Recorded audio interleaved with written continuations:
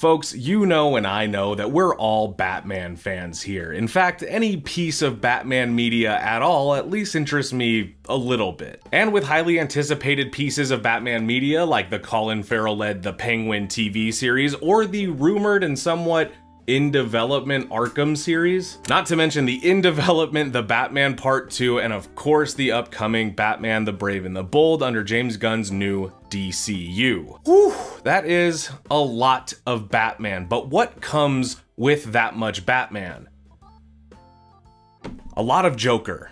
Oh, how delicious it is! You can call me Joker. My father was a drinker. A truce, Bruce. Do you know how it feels to have the one, the only thing you love ripped away from you?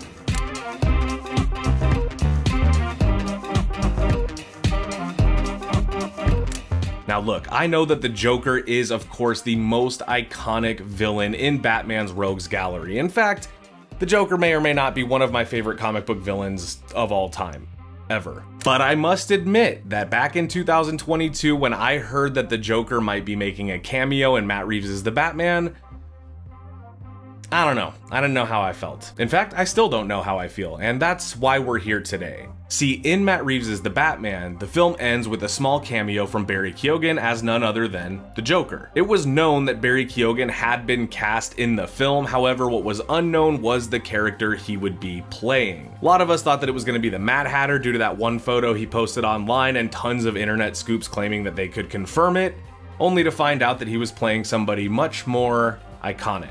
But with that iconic status comes the expectations from the audience to nail it and get it right. And I must say, while you can't really tell how his performance as the Joker would be any different from the small part in the film, there was a subsequent deleted scene from the movie that might give us some more insight into Barry Keoghan's idea of the Clown Prince of Crime. I feel like I just went like full-blown news host. I kind of nailed that take. Can we?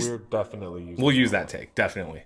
Now look, here's the thing. I love The Batman. I think Robert Pattinson did a kick-ass job. I think Matt Reeves did a kick-ass job at bringing the Caped Crusaders' adventures into a dark and gritty world while also giving us something fresh and new. Okay, we got a lot to cover, so let's get into it. I'm Kier with Joe Blow Originals, and you are watching Scene Breakdown.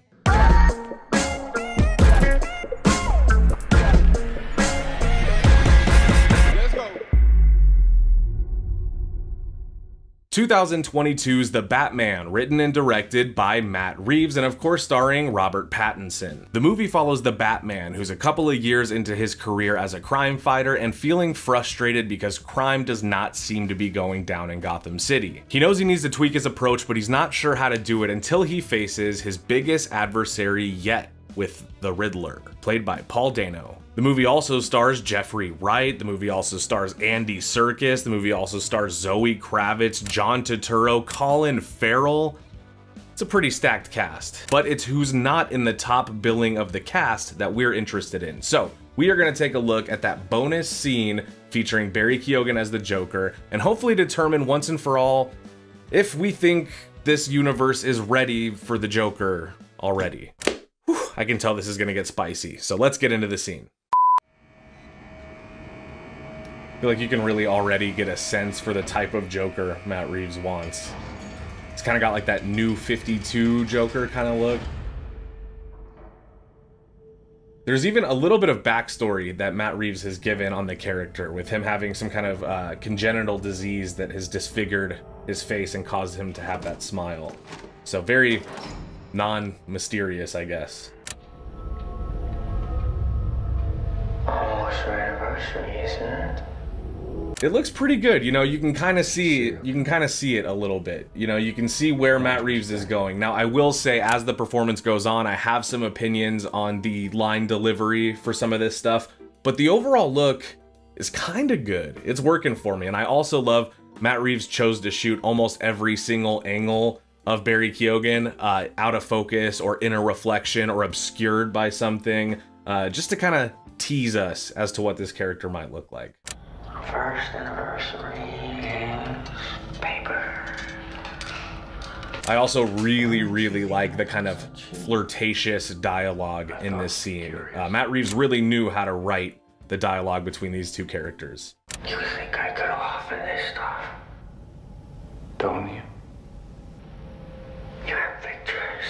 Now, Barry Keoghan famously, I'm gonna pause it really quick, famously did audition to be in the Batman, but his audition tape was for the Riddler. And you can see it online. It's on there. It's basically just him walking around with like a fedora and a cane and being creepy in a hallway. And it's, you know, it worked out. Obviously, now he plays a arguably more iconic villain within the same universe. But I think from the audition tape, you could tell that that is not at all what Matt Reeves had in mind for his version of the Riddler. So probably for the better, you know?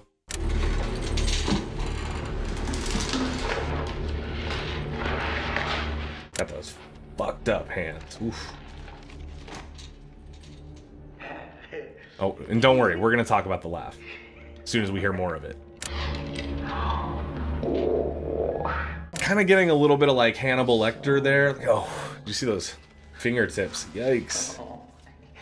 You gotta admit, the character design, it works. It does work, and all these, you know, all these shots really help sell the eeriness of the character. But this is kind of the point in the scene where I start to be a little bit more unsure about how I feel, because Barry Keoghan's line delivery, I mean, he's definitely doing a character. He doesn't sound like Barry Keoghan. He sounds like a character, but it sounds like he's still trying to figure out his Joker. It seems like he's still trying to find the pocket. You know what I mean? So meticulous.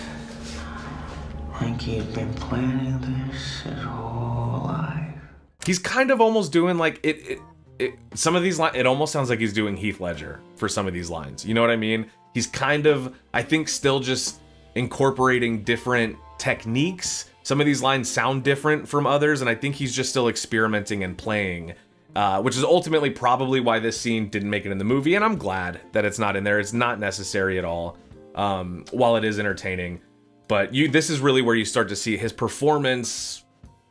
It's not fully cooked. You know what I mean? And that's why I wonder, are we ready for this? Or you know, is there maybe more stuff we can get to, more, you know, untapped potential with other villains that we can get to first, and then bring in an iconic character that's fully thought out and been fully developed by the actor playing that character. You know what I mean? I know who he is. No. But he is scary as hell, right? Scary Barry. That's what I call him. He's a nobody. Wants to be somebody. He's even kind of doing the... Now, of course, he's got all that makeup and prosthetics on, and that could definitely be part of it. That's why Heath Ledger did it, but it almost comes off as a little bit of an impression. You know what I mean? He feels these people have all wronged him. I do love that you can fully see the dark eyes and the red smile. And then when you're up close, as soon as we get these close-up shots, you kind of can't see them anymore. They disappear into the disease, into the gnarliness of it. So that's really, really good design. Why is she writing to me? Maybe he's a fan of yours? You know, he actually... You know who this version of the Joker is to me? I gotta pause it again. For my comic book readers out there, if you've read it, let me know down in the comments. And tell me if Barry Keoghan's Joker reminds you of the Joker from Serious House on Serious Earth. That is very much the vibe I get from the look of the character, but as well from the kind of, you know, flirty yet very threatening and eerie dialogue. That actually makes me kind of like it more. I don't know. Let's keep it going. But something is different this time. This is very upsetting to you. Now, the thing that I also really love about this is Matt Reeves knows how to bring the Joker in front of Batman and have them create something magical for the audience, you know? The whole thing is this scene exists so that the Joker can deconstruct Batman and can kind of flip the coin and show him a little bit about himself and challenge him, you know? But this scene really just exists to show off how good the Joker is at kind of deconstructing and almost diagnosing the Batman, you know? Let's get back to him. Why? You You're so much more fun. I'm not here to talk about me. What are you here to talk about? I think Robert Pattinson's Batman costume, by the way, probably my favorite on-screen Batman costume. I know a lot of people love the Snyderverse kind of Dark Knight Returns cloth Batman suit, but this one, for me, so good. That cowl is so good. Masked Avengers. So he's even more righteous. These shots are good. The patchy look of his hair is pretty gnarly. I like the color of green, you know? You'd think that that's not that important, but it is. Okay. I'll tell you what I really think. I love the way that they do this. The teaser with the eyes and then the mouth. Separate, you don't see them together. You're not sure he's wrong, huh? You think they deserved it, huh? Man, that is kind of a lot. So let's talk first off about the laugh, because the laugh is, believe it or not, a very important piece of the character. I mean, he's known for laughing. It's not the best laugh I've ever heard. I think that that award would certainly have to go to Mark Hamill, but it is good. It's really hard to get like a belly-aching, authentic laugh unless you're actually laughing. So it's decent, I'll take it. I think the line delivery, while the dialogue was of course incredible, I think that there was a little bit something missing. Like I said, it still felt a little bit experimental to me. And I don't know if you guys feel that way, but of course I want to hear all of your thoughts on this down below. But what I want to know ultimately is, are we ready for this? Because we're getting a lot of Joker stuff. I mean, for better or worse, there's a lot of it coming. And I don't want to claim Joker fatigue, because if it's good, I'll always take it. But I just wonder, is there better opportunities, more unexplored stuff that we can do before we jump back in to the Joker thing?